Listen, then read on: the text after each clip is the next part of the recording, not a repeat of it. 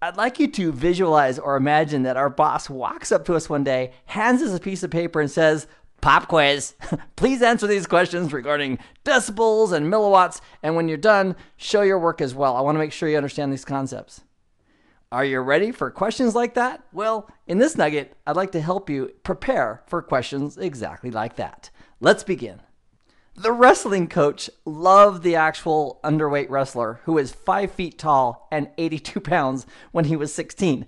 And that was me. And the reason the wrestling coach loved it is because I could wrestle at that very light weight. And the reason I bring that up as part of this nugget is because in my first wrestling match, both I and my competitor both froze for a few seconds. We didn't know how to start.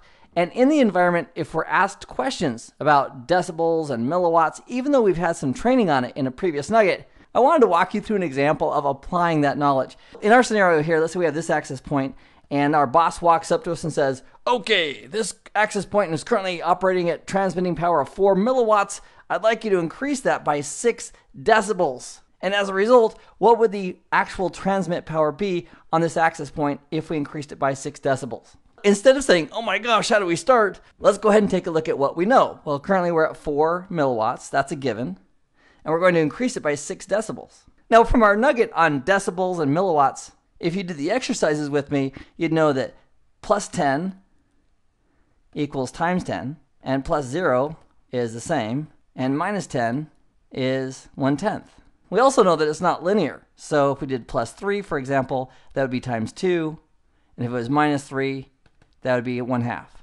And that's an exercise that I asked you to go through with me in that nugget on decibels and milliwatts. So if we're taking a 4 milliwatt transmitting power and we're increasing it by 6 decibels, we know it's not going to be times 10. So we know it's not going to be 40 milliwatts of transmit power. So the increase by 6 decibels means what we could do is take the actual signal, and because 3 goes into 6 one time, that'd be times 2.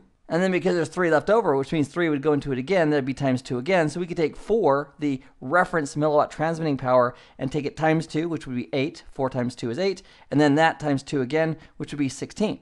So our answer here would be the actual transmit power would be 16 milliwatts if we took a 4 milliwatt transmitting power and increased it by 6 decibels. So if we came to our boss and said, "Okay, the new transmit power would be 16 milliwatts, our boss would smile and say, "Great job."